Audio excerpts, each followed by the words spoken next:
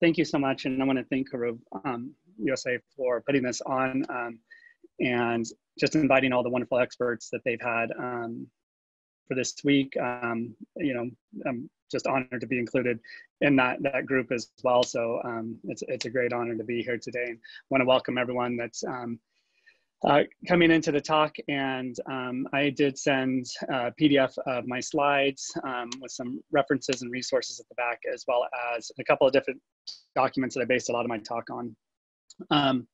So just gonna pop through a few things. So no real financial disclosures to talk about during this activity at all. Just briefly, some learning objectives there. I just kind of want to address something that I think is kind of, that we need to kind of consider during all of this. But I don't know about you all. I am so thankful for Zoom, and I'm so thankful for activities like this. But since COVID-19 has started, I feel like I have been averaging around 2.5 to 3 hours a day on meetings like this. Is anyone else kind of just in the comment box, you can, or through your, you can kind of give a thumbs up. I feel like I've gone from 1 hour a week to several hours a week. And there's several articles, just kind of out there you can find quickly with a super intense search through your Google web browser of COVID-19 Zoom fatigue was my search terms. Found this one article that they kind of talk about, as well as just kind of the Zoom exhaustion. I think that we do need to address the reality that doing this, although it's good to help us with some of the social distancing and the isolation we have to kind of reconnect and to continue to do some trainings and understand what's going on, to also understand that these can be emotionally draining as well. So I just hope that you are practicing some wellness type things during this time. One thing I did recommend, and I think I'm actually breaking the rules, is when you're in Zoom is to try to always kind of do the speaker view so that you're not seeing, 4 or 5, even I think up to 12 other screens all at once is one thing that can kind of help with that. And so just moving on, I think there's a kind of a learning gap here that, seeing that people that are signing in, I think a lot of you will probably have already heard of some of the stuff I'm talking about today. I hope to touch on maybe a few things that you haven't quite thought about it in that way. But I do think that we need to understand that there's somewhat of a, with everything that's going on, we're experiencing these secondary trauma type symptoms with the COVID-19, and which can lead to vicarious trauma, compassion fatigue, and burnout. So these numbers that I'm throwing out are the current stats, or roughly, So as of 10 o'clock this morning, I think is when I sent these out, we had around 2 million cases worldwide of COVID-19. And when I checked just before signing on, I believe that was approaching 2.1 million or so. Maybe it was 2,036,050,000 or so. So a lot of people have been affected around this across the globe. The deaths at that time were 127, almost 128,000 deaths, which is just pretty astounding to think about that's just been in the past, 3.5 months, basically, since the 2020. Here in the US, for those of you participating, again, this was around 6 o'clock. We are almost at 610,000 cases and 26,000 deaths. And I did check right before coming on, and that is approaching 27,000 already. For my colleagues in Oklahoma, we have also been hit with this. We are a little bit more rural type setting, so we don't have nearly the population density, but we are almost at 2,300 cases as of this morning, with about 123 deaths. And if you do some quick math, that's pretty much a 5% fatality rate for known cases and known deaths from this. For our colleagues that are in Israel, I did look this morning, and there's just over 12,000 cases for you all, and 110 deaths.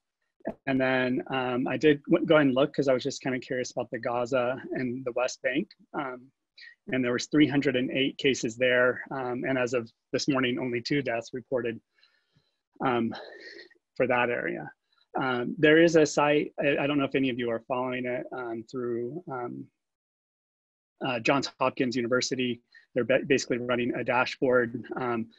I will tell you about that. You can Google Johns Hopkins University and COVID-19 dashboard and it will bring it up. But I would caution you to not do what I did in the first few weeks that I found out about it and basically have it running in my browser all time because it can become a little stressful to constantly be looking at that. I tend to now just check it basically once a day just to kind of keep up to date on it. So I will, just as a disclosure, a lot of what I'm talking about is from a text called Trauma Stewardship. And I think it's something that we need to be aware of. And even if you've been trained in this, to kind of keep your focus on during this time, whether you are on the front line, working in facilities that you're going to be taking care of COVID-19 patients, or if you're working with people who have been exposed to the front line and you're helping them through the process. But we need to understand that what we're doing through this is definitely affecting us. And even if you're maybe not actively working on any of it, just our community and our society as a whole, the trauma that we're all experiencing through this is something that's going to be not just now, it's not just an acute trauma, it's going to be kind of a chronic trauma. And we're going to have years of recovering from this.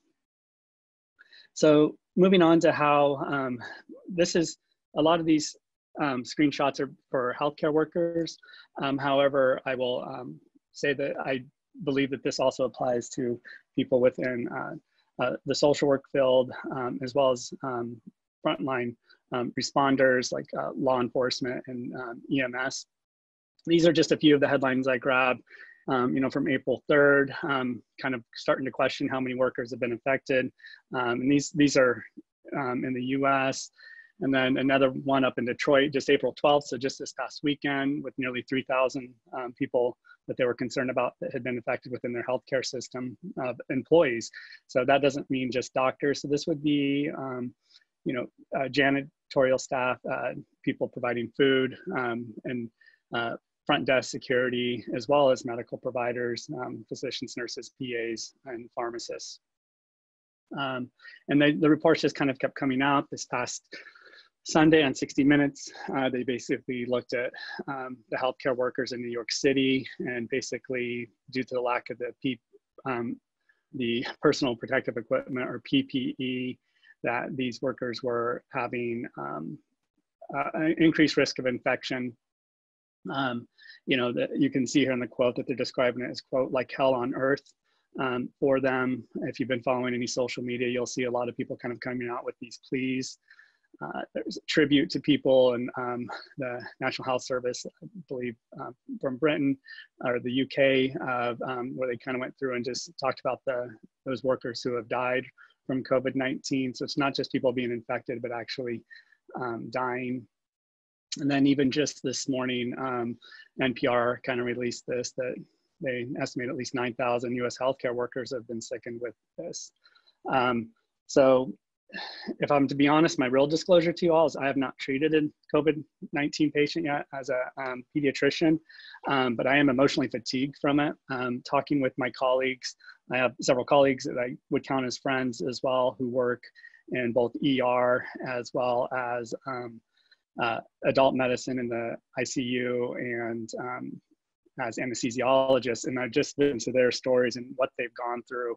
And that's just kind of emotionally exhausting to me, as I am there to kind of support them.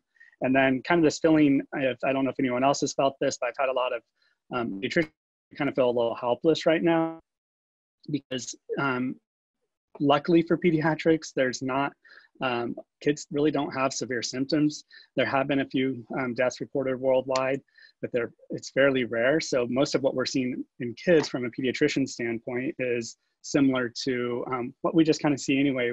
Most of our winter viruses in them, it's a respiratory infection similar to RSV, but kids tend to do fairly well with it overall. For me, I've been just kind of feeling helpless as I think about my colleagues and friends who are exposed to this. Even the first death here in Tulsa was cared for by a friend of mine, and I ran into this provider the day after the death, and just kind of seeing how defeated they were after kind of going through that process was just kind of taxing and draining for me. So just to kind of touch base, I wanted to go through and talk about secondary traumatic stress. This is definition from the National Child Traumatic Stress Network. So it's that duress that that results when an individual hears about firsthand trauma experiences of another person. So for some of you that may be on the front lines, you may be the one experiencing the primary trauma, and then your colleagues would be experiencing the secondary trauma by you talking about some of the COVID-19 patients coming in, or if you're providing services to your clients or patients that have been through this, just kind of that hearing about these stories and hearing about the people who were somewhat sick on a Saturday, Sunday, Monday went to the hospital and died by Wednesday, which are some of a lot of what we hear about some of the deaths, or just for even the people who live those stories, because this virus can impact them health-wise, and they tend to be pretty sick for 7 to 14 day period. So another definition is when you're exposed to events directly experienced by another, and you kind of become overwhelmed with it. I think this is another kind of good way to look at that secondary traumatic stress. Because I am someone who loves having dogs around, I actually took my therapy dog in training, Albus, home earlier today. I thought I would include a few from a talk that I gave a few months ago. So this was provided by Dr. Curie out of University of Louisville School of Medicine, Kentucky. It's Daisy and Roscoe. They're therapy dogs for their Children's Advocacy Center. So you're going to see some pictures of cute dogs through all of this. So this is kind of what I wanted to frame it as, is looking at this. Probably one of my colleagues coined the term the trifecta to talk about this. So when we have primary trauma, if you've experienced that, or if you're someone that's working with someone with primary trauma, you'll have a secondary trauma, and that can lead to vicarious trauma. And I think the key thing, just to touch base with on vicarious trauma, is this is really just transform your worldview. And I don't think that there's any doubt that the COVID-19 pandemic has changed everyone's worldview. This has been likened by even the Queen of England recently to how she was, and when she was talking to her people during the bombings in London during World War II. And it's going to kind of transform how we look at things. And that's vicarious trauma does that. So just in general, it's the trauma that vicarious trauma is when you've heard a story from a client, or you've heard a story from a patient, and then your worldview changes because of that. So for me, someone that does a lot of child maltreatment, hearing about families that have experienced the trauma, or a child that experiences a trauma, and then if I go out with my family and whenever we're done with social distancing and we're at the park together and I see another family and I start creating stories for what's going on with them in my head, that's vicarious trauma. I'm basically taking some of the trauma I've experienced by listening to what's happened to children and projecting it on other family members.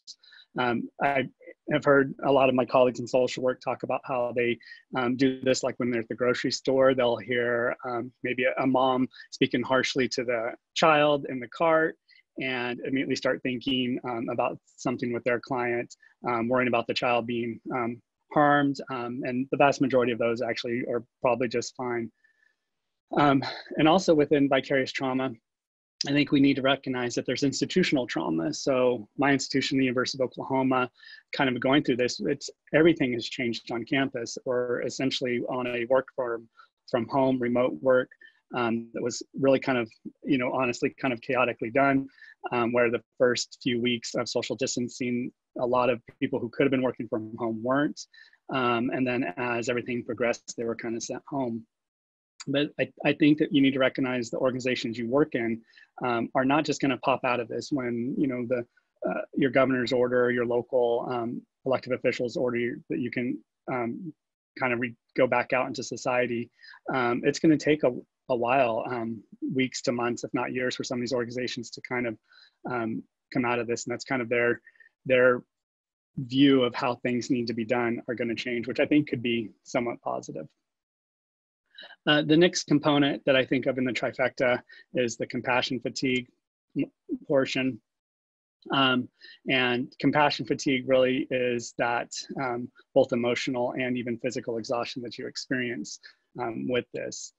And this comes from that repeatedly caring for patients that require a high level of empathy. So hearing some of the stories that you will be hearing coming out of this or during this time right now are just going to be emotionally exhausting as you kind of go through that and process that. So I have heard this also called empathy fatigue. And for me, this is big because it is a contributing factor in burnout, which we really don't want all of y'all out there doing this great work to experience burnout right now. And you can actually, you can see physical and emotional symptoms within your staff or your child maltreatment staff or the other staff at your facility as well. So symptoms of that, you know, you can again throw up a thumbs up or a clap if you've experienced any of this.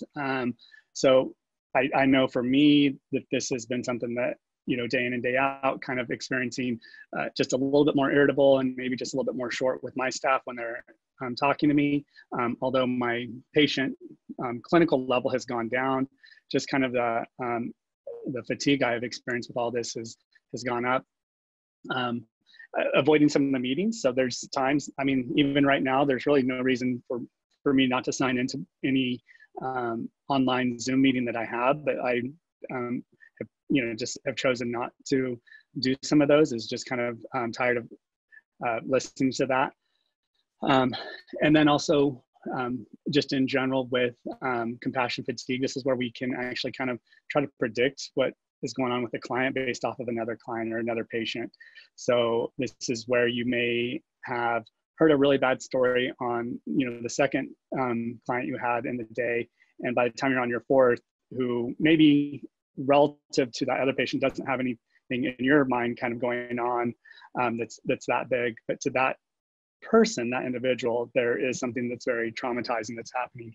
But you'll kind of start predicting their story, like, oh yeah, I know where this is going. The first thing they're going to tell me is about this, and you just kind of start creating that, and you almost start directing the conversation towards that.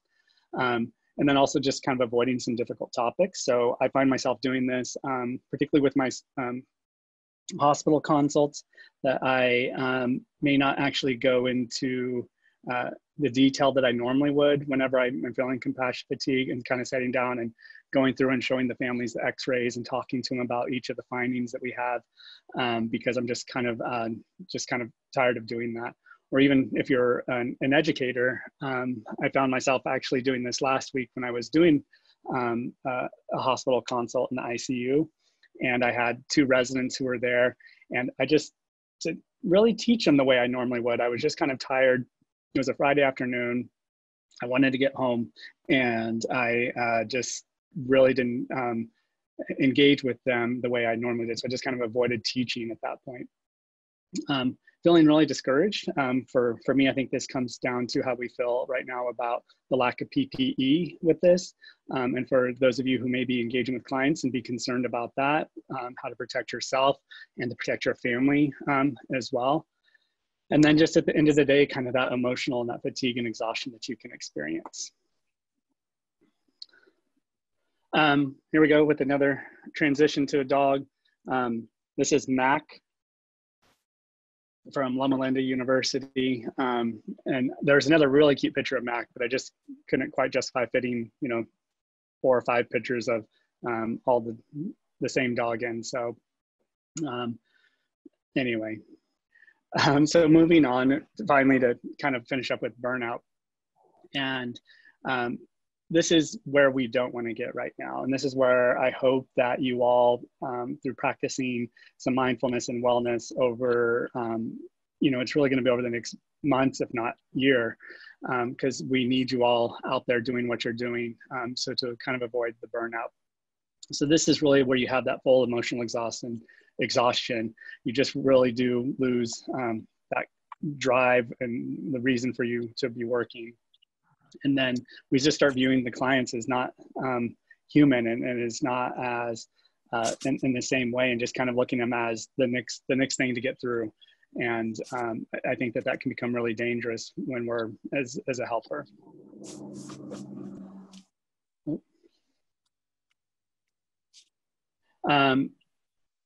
And the impact can be, as we kind of do go through this, that emotional exhaustion, the tiredness, you actually can have physical symptoms. So maybe some muscle aches, some sores. You really just don't have those emotional resources, and everyone just feels kind of emotionally extended, as well as that depersonalization. You often will talk about everything, even things you generally care about in negative or it's kind of cynic attitudes. I am the master of cynicism and cynical jokes. And I have really learned that when I am feeling burnt out, or when I'm approaching that I become more cynical, and I kind of make more cynical jokes and kind of say things. Then that's what I have used now as my cue to kind of catch myself of kind of feeling that those burnout type symptoms coming on. You can also have just kind of reduce personal accomplishment from it as well. So you may get through your day and just feel like you really didn't do anything to help anyone. And you just feel incompetent, you feel inefficient. And overall, just not really feeling fulfilled at the end of the day with your work. And so the impact this has is the exposure that we have to severe and chronic stressors will predispose us to this. You can actually just start developing several dysfunctional things like depression, anxiety, sleep disturbances, and fatigue for your family and your loved ones. Even though you're social distancing right now, you may start seeing some broken relationships. People will often turn to substances during this time, and having just relationship problems or problems with your partner. And even what I'm concerned about as well is for people who may be nearing retirement now, or may have been like, I'm just going to get through the next 5 years, and they kind of get to this point now with the COVID-19 and just decide to retire, and we lose a big part of our helper workforce, which I think is concerning. I think I talked about the risk for depression and as well that can happen from burnout. And then the other big thing is just not being a very good provider, or even in general a good person. So finding yourself not performing at work, but not performing in your personal life as well, where you're just kind of negative towards a lot of people.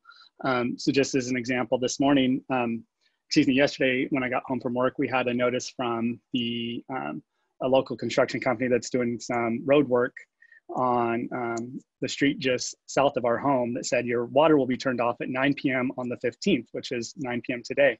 And last night, as we were getting ready for bed, we turned on our water, and our water was off at 9 p.m. on the 14th. And I was just like, well, they messed up. They kind of just didn't get it right. And it's supposed to come on at 5, so I didn't think it was that big of a deal. But this morning, as I woke up at about 6 o'clock, and the most fun part of my day is making my pot of coffee for myself, I went down and our water was still off. And as I waited around, it still didn't come back on. And I could feel that hostility kind of burning up, and me being really upset at the person that put that on. And so I eventually did call the number on there, and I did a little check with myself, knowing that I had been kind of feeling some stress and everything. And as soon as the gentleman picked up, I really just kind of changed my tone and just kind of explained, what was going on and what I was concerned about, and ultimately found out that it wasn't their fault at all. The city of Tulsa had turned off our water because they were doing some work north of us and broke the water line. So the gentleman was really kind and reached out to them and found that out for me and helped me out. So just kind of by having that check, I kind of did that. There are some risk factors as well for burnout. So just the lack of a positive work environment, or I would say right now or the presence of a negative work environment.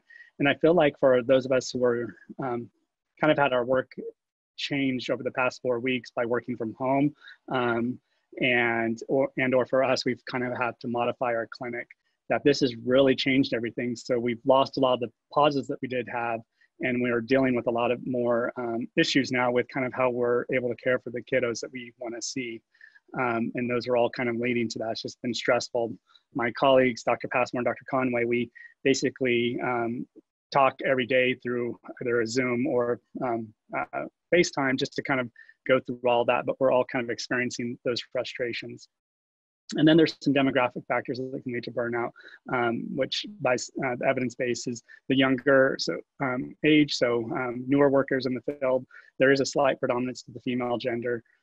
And then those who don't really have a social support, either through marital status or kind of that friend social support.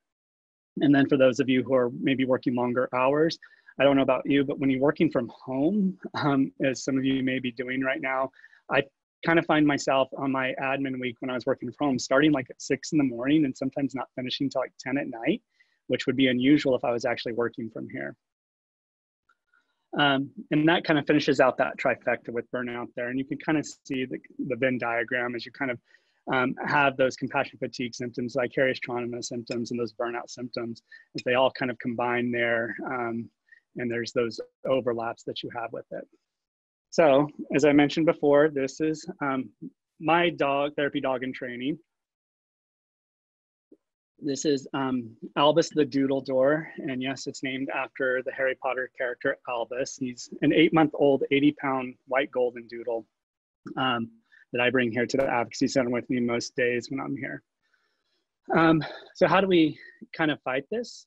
Or not fight, that's probably not the right word. How do we mitigate some of the effects of secondary traumatic stress? We really do have to just kind of understand that we all need to have a supportive environment here. So for those of you working from home, kind of making that home environment as supportive as you can, talking to your family and those with you, that when you're working, you kind of need to have that. For those of you going out into the field, I really hope that you're kind of focusing on your physical safety, you're taking precautions. They do recommend universal masking now if you're just kind of going out. I would say if you're going to clients' homes, that you definitely want to maintain that 6-foot radius and distance with the mask on, and kind of worrying about your own physical safety as well as those of your clients, and that you're kind of creating that type of environment. Doing trainings like this, so in general, you need to be confident in what you're doing. So understanding this disease process and how it's working and how it's impacting you and your community. So doing trainings like what Haruv has put on this week of how this is impacting all of us. And then what I think is really important is focusing on compassion satisfaction, which I probably don't do the best of talking more about this, but this is really where we kind of all refill our tanks. So when we see and work with some of those clients, and we just can take out some of the good stuff that we get out of that, and just kind of using that and focusing on that as we refill our tanks. And knowing that by doing what we're doing right now with social distancing, that we are kind of flattening the curve and hopefully helping prevent the spread of this illness, and kind of taking some happiness from that at the end of the day as well. So this is a pretty famous quote, actually. I think it's from the 60s by Viktor Frankl. So what is to give light must endure burning. And I really kind of know that we as helpers, in order to go out there and kind of spread the light and to kind of help others, that we ourselves are going to be impacted by this. And the key is that we don't burn ourselves out, and that we kind of replenish ourselves. So I'll just close with a few things. I will, in full disclosure here, the Center for the Study of Traumatic Stress, the website, I believe is at the end of my references, not just Google what's down there, but these are all things taken directly from a few handouts that I did send to Gal, so she can forward those on. So, you know, this is almost verbatim from some of those things. But we need to, this is kind of what they recommend in a couple of their handouts. And just to understand that as you're out there, there may be kind of a surge in your care demands, wherever your area is, for if you're having to work with more of the clients, and there may be more people presenting for care, healthcare personnel may be sick or need additional caring. There's an ongoing risk for infection. So those are some of the challenges that you have as well. As I already mentioned, the lack of PPE or proper equipment. So this could not just mainly mean protective equipment, but for some of us working from home or dealing with clients who are at home, they may not have access to high-speed internet or access to a computer that can let them Zoom into meetings like this. But this really is intended really for the protective equipment to protect yourself from getting sick. And this is what I hear a lot from my colleagues, particularly in the ER, is that they just don't have it. They're reusing masks basically for sometimes several days. They're reusing gowns. They're just kind of spraying down gowns and going back in. And that just really makes them feel unsafe at the end of the day. My one colleague who works in ER here in Tulsa, she actually sent her family, her husband and 2 children away to St. Louis because she was afraid of infecting them just because of her risk. And then just for herself, she's pregnant and is expecting, and so she's just worried about the risk to her baby as well. The lack of medical and emotional support, and then just the psychological stress in the areas of outbreak. So, you know, New York City has been kind of the epicenter for the US. That's kind of leveling off, but now we're seeing areas like in Chicago, Detroit came up, in Louisiana, we're all there as well. So what are some of the strategies for you? So just really meet your own needs. Take care of yourself, eat well, eat as well as you can. This is kind of an opportunity to maybe start doing some cooking that is a little bit healthier, drink plenty of water, sleep regularly, take breaks. So frequent breaks. This is one thing I have been doing fairly well. And it's something that actually having to take care of a therapy dog has helped me. As this morning, in between seeing kids, I took the dog on a little walk around our campus. Luckily, right now in Oklahoma, we're having overall fairly decent spring weather, and you can get out and just kind of take even a 5-minute stroll or walk, just kind of do something fun and relaxing. I would encourage you while you're doing that to try to disconnect from any electronics, because we're doing so much electronically right now. So, you know, if you have to have your phone with you, that's fine, but not walking around looking at social media, but actually just kind of looking around at your the actual environment. Maintain your contact with your peers and colleagues, kind of what we're doing here. So again, we've been checking in frequently with just my immediate team. Our department is checking in weekly. And then nationally, I'm on a couple different, or within the state of Oklahoma, there's 3 times a week call-in that we can kind of get updated on it as medical providers to find out about places that may be popping up as far as increased risk for the COVID-19. And then the program directors are kind of checking in so that we can talk about issues with our fellows and kind of bounce ideas off. Constructive communication. I think this is key, because right now I think there may be times that you're frustrated with because everything has changed. So for me at the Advocacy Center where I work, our team members, I asked after the 2nd week of doing this to start doing a weekly Zoom meeting just to kind of talk about the different barriers that we're now seeing and some different solutions and doing that. And if you have issues, don't just kind of point the blame, but maybe come up with something that may be constructive to kind of help with the team. Check in on your family. I have now several group texts with different people. So some both friends, close friends and family, where we just kind of check in on each other. And sometimes it may be just some, you know, I have a friend that's a nurse, and she just kind of will send out just how exhausted she is. And then, you know, some of the other ones will be just fun memes or gifts that kind of come through. And then everyone around you has different needs, even your neighbors, immediate neighbors, your coworkers, and your colleagues. And then last, I think, is the big one is stay updated. So like I was saying with the Johns Hopkins University dashboard, it's good information to check. However, you really need to limit it, because I found myself, again, during that first week, 10 days, just constantly checking things, and I could just feel that fatigue starting to build up. I liken it to, for me, a big thing was the September 11th attacks in New York. I was a first-year medical student. I basically spent the next 2 weeks every day just reading everything I can about it, and it was just exhausting. And so I always kind of keep that in the back of my mind when we have these kind of things come up. And just to kind of go back to focus on sleep, this really should be a priority. if you have access to, when you wake up, to just use some natural sunlight for 10, 15 minutes, get out there. If not, some just kind of blue enriched light will kind of help wake your brain up. Exercise earlier in the day, not later in the day. So don't go for a 6-7 mile jog at 7 or 8 o'clock at night, but try to do it earlier if you can.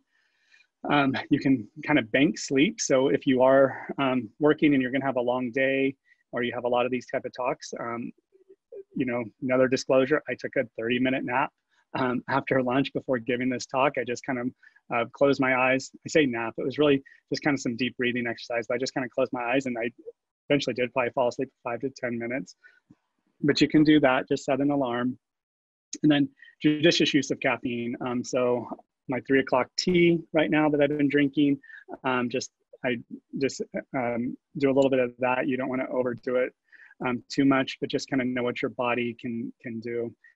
And then of course, limiting alcohol use. So alcohol it's kind of counterintuitive, but people think it will help them fall asleep, but actually it interferes with some of the sleep centers in your brain. It can actually cause problems to get a full night's sleep. Keeping a regular wake schedule. I think this is really difficult for those of us working more from home. My admin week, I was staying up past 11 most nights, and I usually go to bed about 10 or 10:30 and wake up about 6 or 6:30. So I was still waking up at my normal time. I think this is really tough for those of us with kids at home right now, and what to do while they're out of school. My teenager is basically sleeping till 11 or 11:30 most days and staying up. So I've kind of let her do that because she's continuing to do her work. Doing your nighttime routines, particularly with your family, if you can, if you're not on call.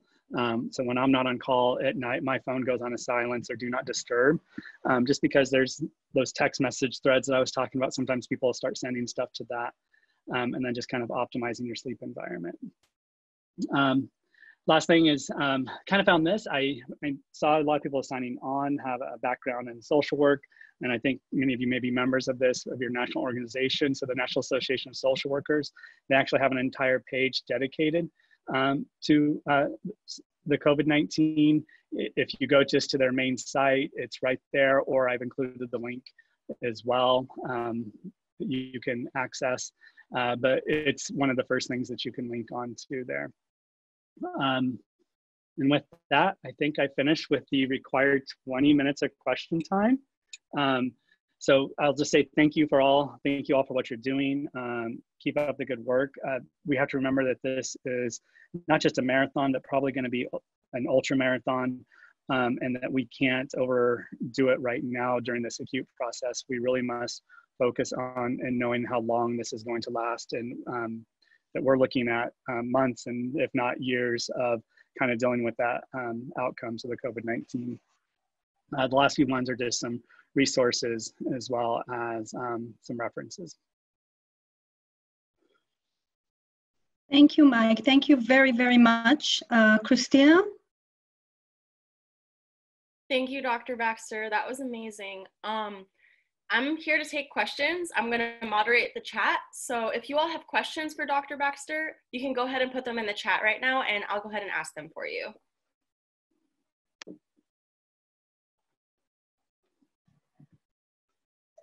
Well, Mike, I don't know if you can see, but a lot of people in the chat wrote how much they appreciate this presentation and that it was awesome. And really, thank you very, very much. Yeah. So besides CEU, does anyone have a question for Dr. Baxter?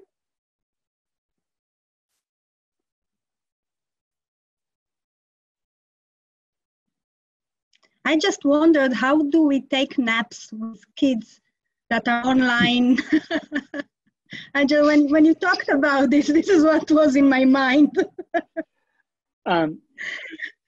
With kids at home, boring, or that they need to learn from distance and they need help. And so, right, I think it's difficult, particularly, I know one of my colleagues has 4 children, 8 and under. And I think yesterday had 6 different Zoom meetings for them for distance learning between daycare and the schools. So it is really difficult. So I don't know if I can answer that exactly. I wish I could, but I think maybe just kind of finding those different times when the kids can be engaged for 30 minutes and you know that they're safe, and ideally if you have someone else that's kind of there, and just kind of talking to them and be like, hey, I need 15 or 20 minutes. Because even that, just sitting there closing your eyes with some deep breathing has been shown to help, and help with that. You can just kind of sit there and let your brain reset. I did see one question come up from, there are some, Okay, so. Christina? I'll start moderating them for you, Dr. Baxter. So the first question I see is, you're welcome, is working at the Advocacy Center, have you seen an increase in cases due to COVID-19?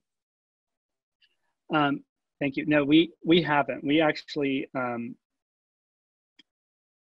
have had a really significant drop off in cases. So I think in Oklahoma, the CPS referrals have decreased fairly substantially. I just was staffing with the team this morning, and this past Monday was the first day that they're getting back to their normal range. I think with kids being out of school, we're seeing a decrease in that. And there is nationally, what we know is oftentimes we'll see some referrals go down during this time, and then over the ensuing weeks to months go up dramatically. And we do tend, I think Dr. Passmore kind of talked about this yesterday, tend to see a big spike in abuse over the next few weeks to months. And we tend to see a spike in more severe abuse as well. I do expect that to start happening. Okay, so the next question is, can the increased stress involved with COVID-19 cause sleep issues? Thank you, Ms. Hendricks, for that question. And also, I forgot that. One of the things I sent out, and I'm sorry, Ms. Hendricks, Ms. Hendricks helped develop a kind of a resource list. And so it's one of the documents I send out, and I owe her a big thank you for that. Yes, I think it can cause sleep issues. I think we know that there's kind of different phases of stress. And when we have that short-term stress that kind of helps us get us out of situations, so the fight or flight response is good, but it's this chronic stress and that constant levels of the cortisol that we see, and it can definitely impact your sleep. So that's one of the reasons why I kind of cautioned against over usage of alcohol, because you'll do that and you'll think you're going to get a good night's sleep because you're feeling tired, but then you kind of end up waking up. But yeah, just the stress itself, I think, can definitely impact sleep. And I expect a lot of people to have some sleep disturbances during this time. Thank you. Next question. Since this is an ultra marathon, how do you see the helping professions having to change practice for long-term adjustments? Great question. And this is something we've been talking about as program directors for trainees in our fellowship and residents. So more from the medical side. So my concern, what I talked about, is seeing a lot of turnover or burnout happen right now with those helping professions. So I think that there's going to maybe, if we can look at a silver lining, see some institutions understanding that these type of this type of impact on their workers, they're going to need additional help, and maybe we'll see some new, more system-wide changes. So I think of my colleagues that work in DHS, particularly Child Protective Services, doing an investigation, and their caseloads being just way too high. And maybe with this, there'll be some changes on kind of how we look at that from the Oklahoma state, and maybe even some of the areas across the country and even the world will kind of look at how we do that a little bit different. Okay, next question. I would like to know any recommendations for agencies to support this change in service delivery and accommodate for secondary traumatic stress.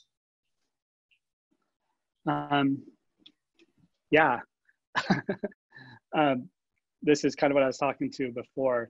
So my recommendations are for your institution, wherever you're working for, from a larger standpoint, to understand this and have plans in place. So some of the things that I would recommend is having really good supervision of workers and helpers, even, you know, from my standpoint as a faculty member doing this for 10 years, still having that mentorship and being able to do both formal and informal debriefings.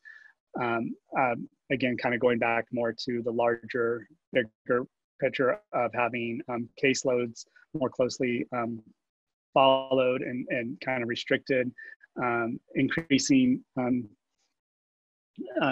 workers' pay, I think is going to be something that would help as well, and helping support them through that aspect as well. So I agree with you.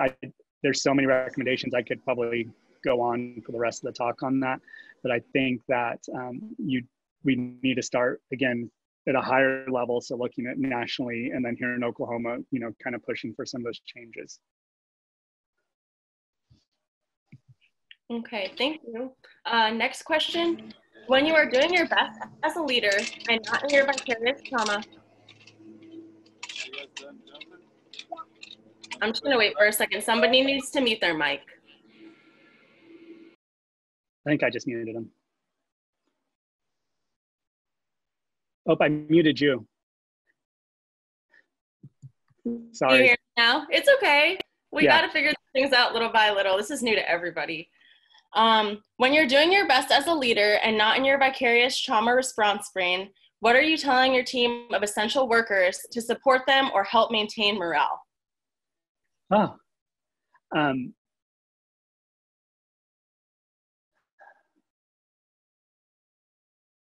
I think I focus on the good aspects of the day. So just this past week, not to slime you all with trauma, but had a fairly severe case in our local ICU for a child.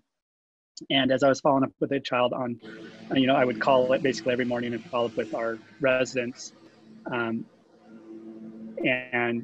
as I called that morning, the resident kind of gave me an update, just a medical update, and at the end just kind of said, how do you do this each time? And so I kind of just shared, I think as for me, it's sharing that it's something that affects all of us, and told her how it impacted me and how I kind of learned to process this, and sharing that with her. And then pulling back to more of that compassion, satisfaction, and talking about this is how you can take from this case and learn and impact that next child that you see to maybe have a more positive outcome for that child, and to learn from it from that aspect. And then just kind of, I pulled out some more of the positive things that she could take from it. And so that's when I feel like I'm at my best, is when I'm taking something that may be really bad that they're experiencing and helping them focus on any of the positive aspects in a realistic way.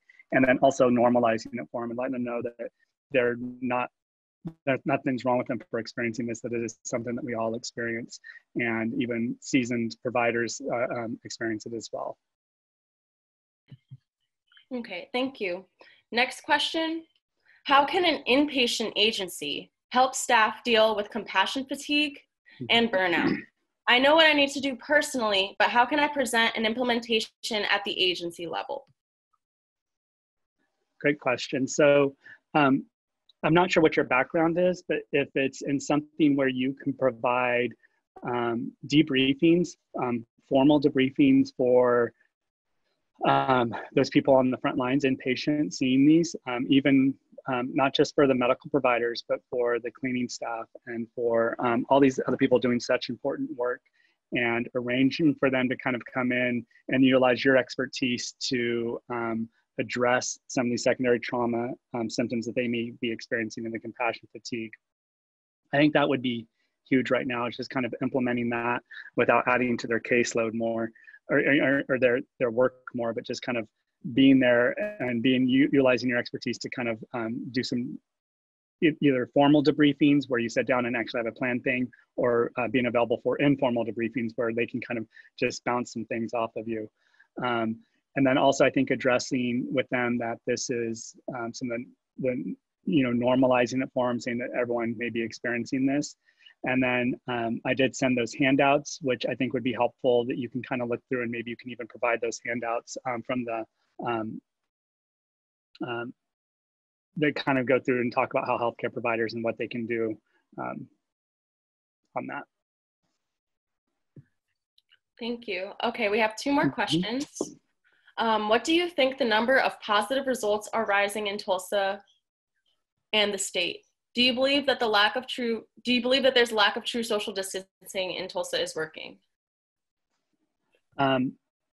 So when we look at our overall curve, Oklahoma's actually doing okay. We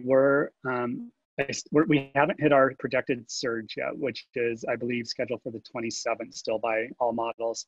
But about 2 weeks ago, our doubling rate was every 2.3 days. And now I think our doubling rate is quite a bit higher than that, meaning that our cases are not doubling every 2.5 days like they were. So I think we did have 100 and so cases added, 10 or so deaths in the past 24 hours, but that has slowed. So that I do think is reassuring, and our overall curve is leveling off across Oklahoma. As to your question, do I believe social distance in Tulsa is working?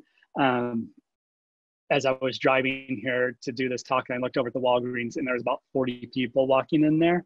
I think we could be doing a better job.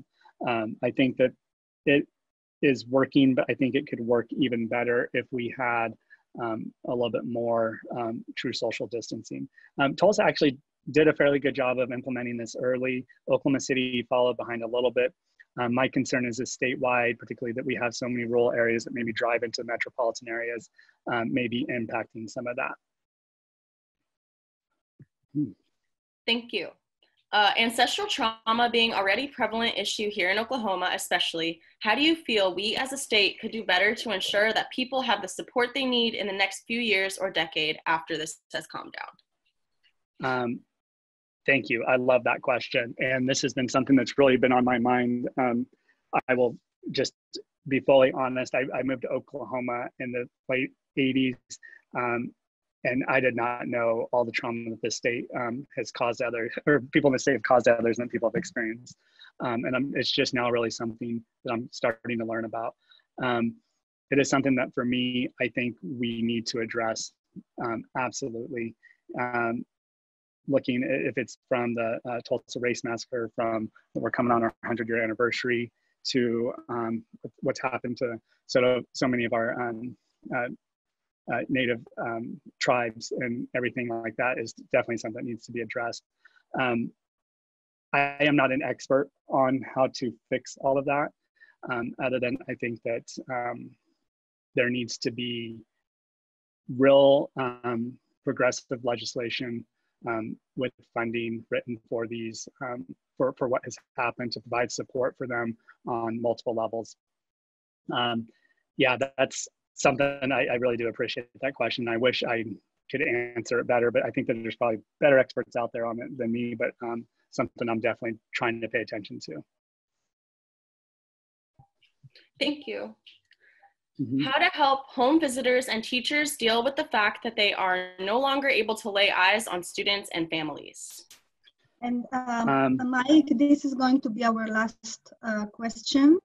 And then Christina, you will be able to say a few words about the CEUs. So there was actually, the IPSCAN did talking a little bit about this last week that I listened to. I think that it is difficult for the teachers. I think this is something that they get some of their compassion and satisfaction probably from those, seeing their smiles and hearing the kids at school, although I'm sure that some of their stress comes from that as well. So